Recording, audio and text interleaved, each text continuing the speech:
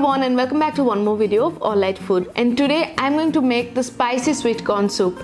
This soup recipe is a perfect blend of spicy sauce and sweet and crunchy corns. I'm sure you're going to love this recipe, so keep watching. To make the soup, first I'm going to scrape off the corn kernels from its cob. Simply using a knife, scrape off the kernels or use a peeler if you have one. Using fresh sweet corns for this recipe will give the best results. But if not available, then you can use the frozen one or the canned sweet corns. Then in a saucepan, take 1 to 2 tablespoons of olive oil. When the oil is warm, add 1 tablespoon of finely chopped ginger. Avoid garlic in this recipe. Saute for a second. Next, add 1/4 cup of green beans cut into pieces and 1/4 cup of carrots chopped. Cook the vegetables for a minute on high temperature.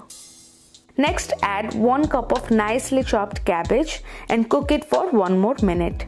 Don't fry the veggies for a longer time. Once half cooked, add 2 cups of water straight into the saucepan. And before the soup starts boiling, add the corn and the flavors. 1 cup of fresh sweet corns. Next, salt to taste. Next, around a teaspoon of black pepper powder.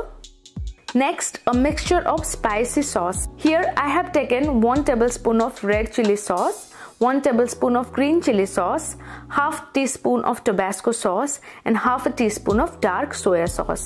This is going to make the soup really very spicy and hot. You can absolutely skip one of the sauce to make it mild.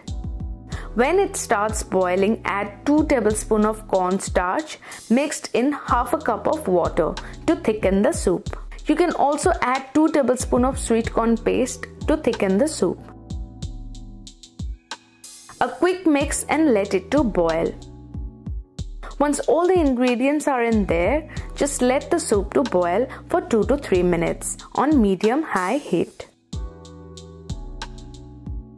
When it's ready, serve hot in a bowl and enjoy a super spicy soup with sweet bites of corns.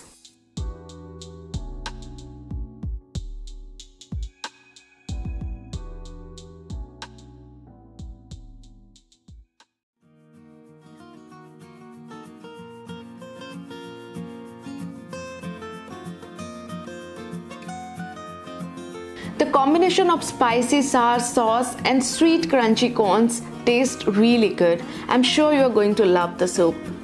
If you don't like a lot of spicy and sour sauce in your soup, then you can go for homemade tomato puree and homemade green chili paste. It will equally taste good.